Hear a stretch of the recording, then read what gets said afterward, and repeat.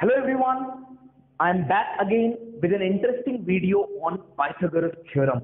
Pythagoras theorem एक ऐसा concept जो हम स्कूल टाइम से बहुत कम स्टेज से पढ़ते आ रहे हैं and we know that Pythagoras theorem states that in a right angle triangle, किसी भी राइट एंगल ट्राइंगल में hypotenuse square is equal to perpendicular square plus base square. But क्या कभी हमने किसी से क्वेश्चन किया कि ऐसा क्यों होता है? बहुत अर्ली स्टेज से हम यूज कर रहे हैं but we never question this theorem. क्यों नहीं थ्योरम को क्वेश्चन करते? क्योंकि हमें लगता है हमें जो पढ़ाया जा रहा है वो ठीक है बट लेट अस अंडरस्टैंड। मैं आपको आज एक बहुत ही सिंपल फॉर्म में पाइथागोरस थ्योरम का प्रूफ समझाने जा रहा हूं, तो let us see how we get Pythagoras theorem. मैंने आपके सामने एक राइट एंगल ट्राइंगल लिया है जिसका परपेंडिकुलर है ए, बेस है बी और हाइपोटेन्यूज है सी and I know that C square is equal to A square plus B square. ये होती है पाइथागोरस थ्योरम। अब देखते हैं कि प्रूफ कहां से निकल के आया है। उससे पहले मैं आपको एक छोटा सा कॉन्सेप्ट और बताने जा रहा हूं, ऑल्दो वो भी हमें पता होता है लेकिन फिर भी अगर मैं किन्हीं दो नंबर्स का स्क्वायर करता हूं यानी कि a प्लस बी का स्क्वायर करता हूं तो मैथमेटिकल आइडेंटिटी कैसी है? It is a square plus B square plus 2ab। ये हम सब जानते हैं कि अगर a प्लस बी को a प्लस बी से ही मल्टीप्लाई किया जाए तो हमें a square plus B square plus 2ab मिलता है। लेकिन देखिए मैं आपको इसको बहुत इंटरेस्टिंग वे में ज्योमेट्रिकल फॉर्मेट में समझाता हूं कि ऐसा क्यों हो रहा है। एक स्क्वायर लिया है मैंने जिसका साइड है a प्लस बी, आपको नजर आ रहा होगा साइड है a प्लस बी यानी कि सारी साइड a प्लस बी है बिकॉज स्क्वायर है। अगर मैं इस स्क्वायर का एरिया कैलकुलेट करता हूं तो I know that area of a square is equal to, area होता है स्क्वायर का साइड स्क्वायर के बराबर, यानी उसकी जो भी साइड है उसका स्क्वायर, और साइड है हमारी a प्लस बी यानी कि a प्लस बी का स्क्वायर इस स्क्वायर के एरिया के इक्वल होगा। लेकिन मैं ये भी जानता हूं कि इस स्क्वायर को मैंने 4 सेगमेंट्स में डिवाइड किया हुआ है। ले लेते हैं इसे first segment, second segment, third segment and fourth segment. 4 segments हैं और अगर आप थोड़ा ठीक से ऑब्जर्व करेंगे तो हमारा जो पहला और फोर्थ सेगमेंट है, the first and the fourth segments are small squares themselves. कैसे? इसका साइड ए है, इसका भी साइड ए है, तो ये एक स्क्वायर है। सिमिलरली यहां पर इसका एक साइड बी है, दूसरा बी है और बाकी दोनों भी बी है। और थर्ड और सेकंड सेगमेंट ये दोनों रेक्टेंगल्स हैं क्योंकि लेंथ अलग है, ब्रेड्थ अलग है।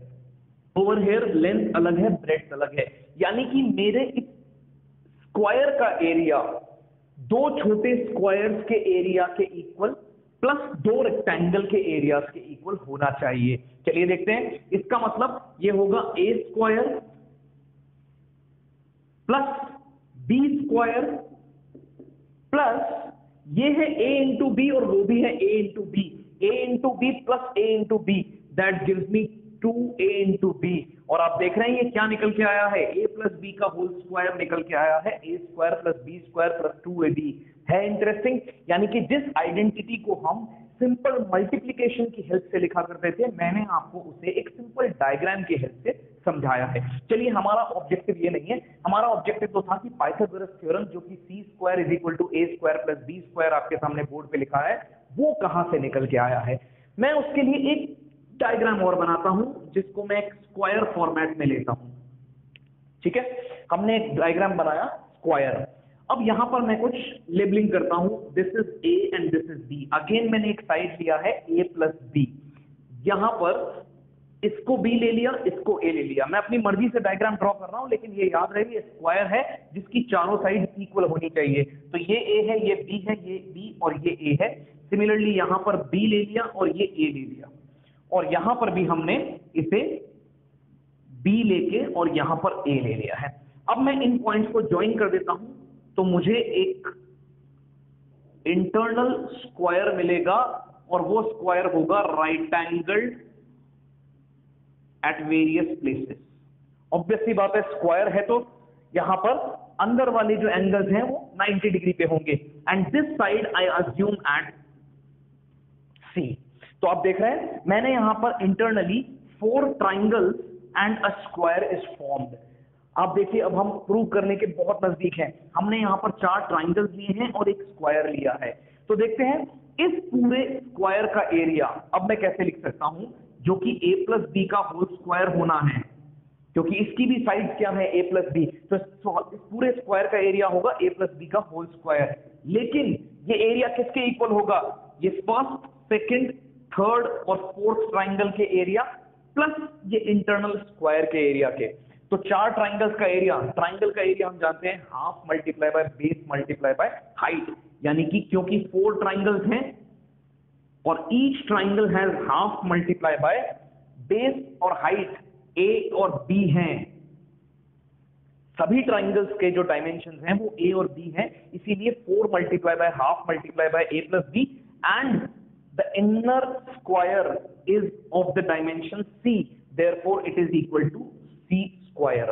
तो मुझे जो एरिया मिल रहा है वो मिल रहा है a plus b whole square is equal to 2ab plus c square. लेकिन हम जानते हैं a प्लस b का होल स्क्वायर होता है a square plus b square plus 2ab, तो मैं LHS में लिखता हूं a square plus b square plus 2ab is equal to 2ab plus c square. 2ab से 2ab cancel and I am getting a square plus b square is equal to c square, which is nothing but the triangle here, and c is the hypotenuse, a and b are the other two dimensions of the triangle। तो यहां से हमें Pythagoras का proof नजर आ गया है, which is a square plus b square is equal to c square।